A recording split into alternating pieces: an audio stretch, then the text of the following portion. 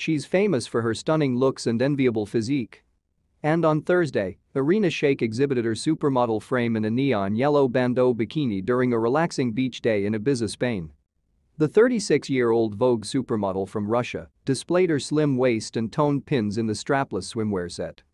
The thong bikini showed off her gym-honed body in all its glory as she topped up her tan in the sunshine. Irina went fresh-faced for the sunny outing, with a large pair of black sunglasses shielding her eyes.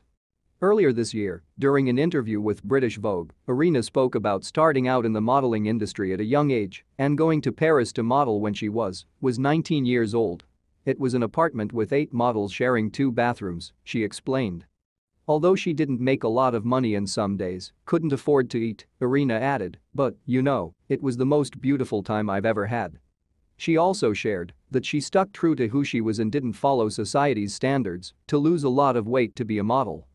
I didn't feel pressure to lose kilos and color my hair, and I always, still now, stick to that.